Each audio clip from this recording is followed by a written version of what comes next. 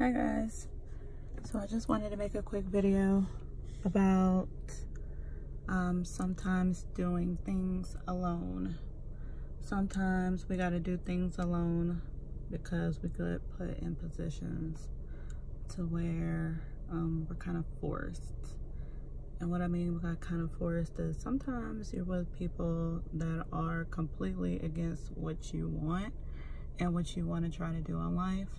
And sometimes people are around you for no particular reason.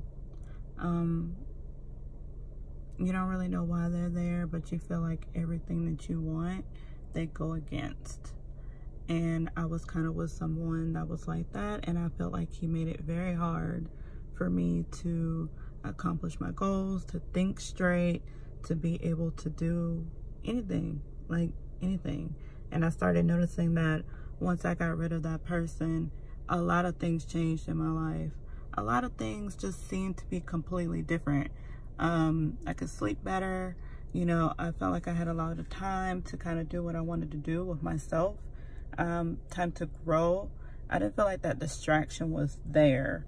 As much as I somewhat missed him, I don't think I really missed him as being him himself. I think I just missed more of the habit of coming home to someone, going out with someone, you know, having that person around. But in reality, I think I feel a lot better now that, you know, he's gone. And I mean, I just, you know, felt like I should share that because I felt like I have changed a lot in my life since he's been gone, and it's been for the better. I've even, you know, gone out and bought myself my own home, and I never expected to buy a home alone. I always thought that I would be more likely married and be buying a home with my husband. And I kind of changed my mind frame a bit and make it obvious that, hey, it's not going that path. Maybe you should switch it up a bit. So I decided to kind of change what I was thinking, trying to kind of change what I was doing. Made sure I stayed on that shitty job that, you know, stresses you out every single day. In order to kind of get to a place of security, sometimes you gotta take some bullshit sometimes. So this is my first step on getting to a place of security for myself, and hopefully it'll be, you know, I'm not expecting for it to be easy, but hopefully this will be my first step into getting some kind of financial stability for myself, because I know that, you know, it does take time in order to get stuff done like that, but working on it.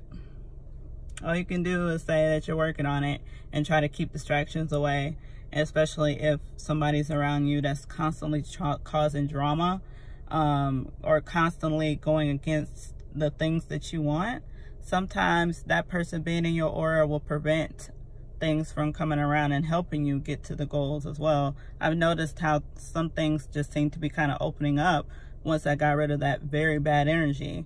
And I just wish that a lot of other women would look at that in the same way as well, because I'm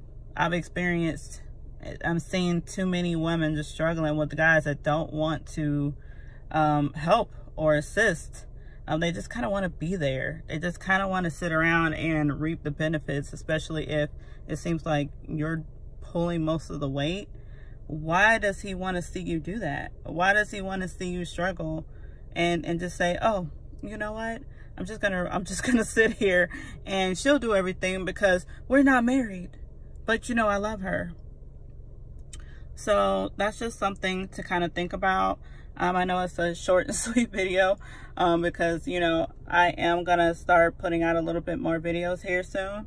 I just wanted to kind of just say that because it has been in my heart.